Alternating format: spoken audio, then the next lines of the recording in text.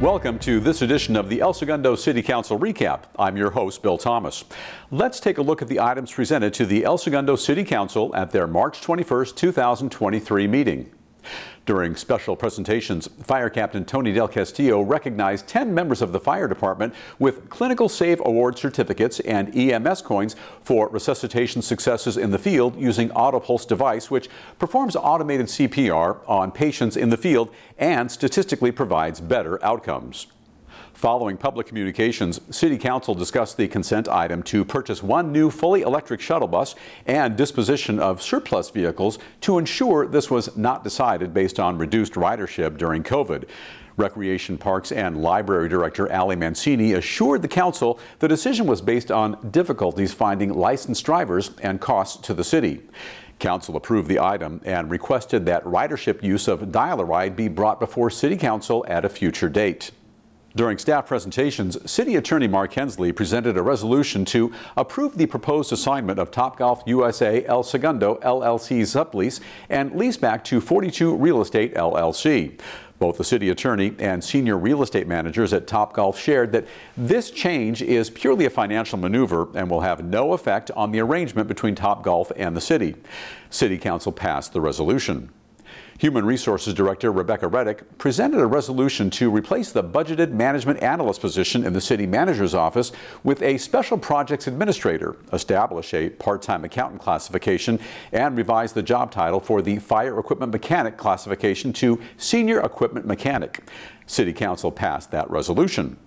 City Clerk Tracy Weaver presented a resolution to approve a required reasonable accommodation policy for City Brown Act meetings and direct procedures for teleconferencing pursuant to California Bill 2449, including revising city agendas and requiring city committees, commissions, and boards to use traditional Brown Act teleconferencing. This resolution would require that City Council meeting agendas include a hyperlink to attend the meeting via live webcast and itemizes limitations under which City Council members are permitted to attend the meeting remotely. City Council passed that resolution.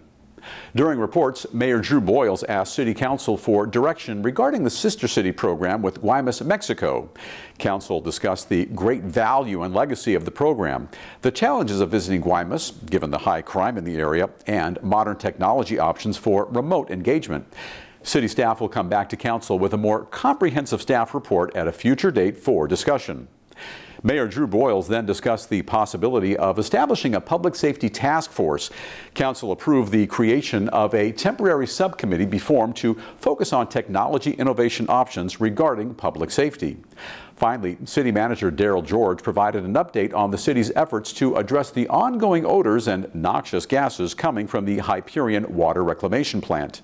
The city continued to meet with Al Muratsuchi's office regarding Assembly Bill 1216, wastewater treatment plants, monitoring of air pollutants, requiring plants like Hyperion located in California to monitor the air quality for H2S, NOx, and VOCs. The city has been pushing for this legislation for months, and it was finally introduced by Muratsuchi in February, and it is now in committee. Assemblymember Muratsuchi will be touring Hyperion this Friday, and he's also hosting a community coffee at El Segundo Library. That's happening on the morning of Saturday, March 25th.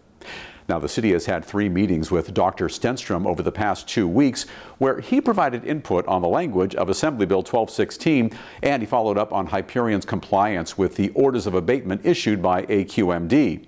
Tomorrow, the city is meeting with Barbara Romero, the director and general manager of LA San, and her staff who runs the Hyperion plant. At the request of the city, AQMD reported that since March 7th, they received 30 odor complaints. 10 of those were made on March 9th. No new notices of violation have been issued, and AQMD continues to evaluate Hyperion's compliance with the orders of abatement. AQMD is having a hearing on Thursday, March 23rd, 2023, starting at 9 a.m. to review a petition to modify an order of abatement regarding flares. Information about Hyperion can be found on the city's website, and that's elsegundo.org/Hyperion. Now, to watch the complete City Council meeting for March 21st, 2023, and to learn more about the agenda items covered, please visit elsegundo.org or watch the meeting on Channel 3. The next meeting will be on Tuesday, April 18th.